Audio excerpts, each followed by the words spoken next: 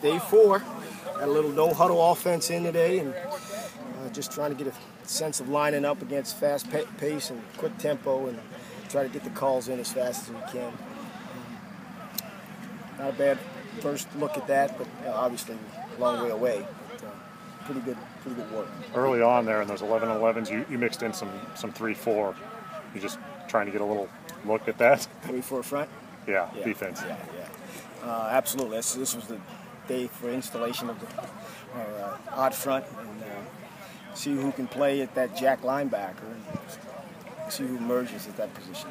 Do you like maybe Jules Williams there a little bit? No, he's getting a chance. Yeah, he's going to have a chance because he can rush the passer.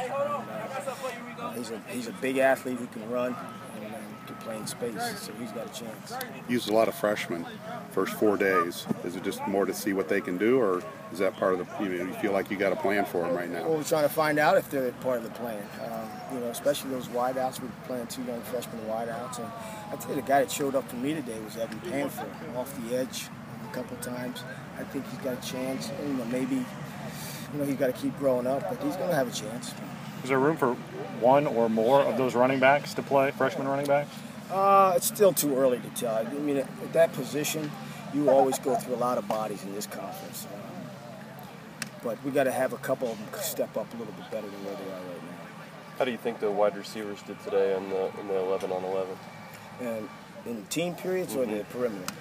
Well, both, I guess. I thought they were a little bit better in perimeter than they were in team, but let me look at the film before I put that in stone. But they're getting better. There's no question. They're playing faster. They're playing a little bit harder. They got a better understanding. We're night and day from where we were back in the springtime in terms of understanding. Do you know what happened to Ryan Isaac? He got a red jersey on there late. His shoulder just got a little bit tired. He's not hurt, but he got a little bit tired. So we just rested him there. How much tackling will you do tomorrow? A good amount. Yeah, we'll have a Steeler drill, and then we'll have some one-on-one open field tackling. We'll go a couple of sessions live in our team periods. You get a sense these guys really want to tackle? I hope they want to tackle. They always want to tackle. There was some, couple of exchanges there where guys were getting a little feisty. No, we got to be smart when we're not tackling, making sure we stay on our feet. But I hope they want to tackle. This was the second consecutive day Rob had the #1 snaps. Should we read anything into that? Absolutely not. Absolutely not. What do you foresee Raheem Mostert's role? Still too early to say. He's probably a guy that you can use in some reverses and speed sweeps and play him in the slot a little bit, but he still has to be a little bit better.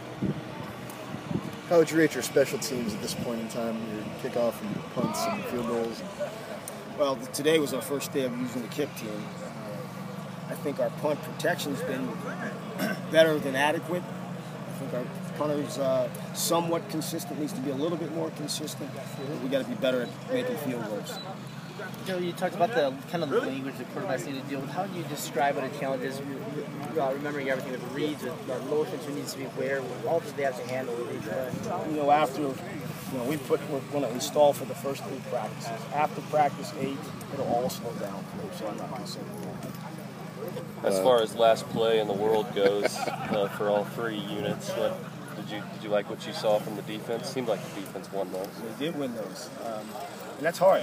That's a lot of pressure on both teams, and we're going to be in those situations. We've got to be able to handle those situations. Try to put them in game-like experiences and see who flourishes. Have you always used that phrase, last play in the world? I don't know. How has Danny Anthrop impressed you, and what do you think of a young guy like Bilal Marshall? Bilal's been hurt a little bit, so it'd be nice to get him back. But Danny Anthrop, I think, has had a good 4 days. He's very fast.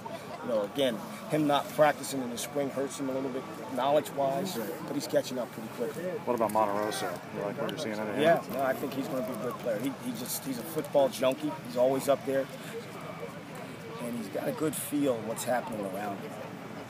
What kind of role can a guy like Brandon Cotton play on this team? Brandon's going to have a big role for us. He's a 268-pound fullback, and he's got to be a physical presence for us as a fullback, as a backside tight end as well. For not getting to see Danny in the spring, are you pretty impressed with the level of play that he's had so far? Yeah, he's done a nice job, and it's very important to him. He's always talking about his assignments, and he's hungry to play and be successful. And Dolapo obviously seems like the leader of the wide receiver group. Yeah, he is, and his knee is slowing him down a little bit, but I expect that he'll get back pretty quickly.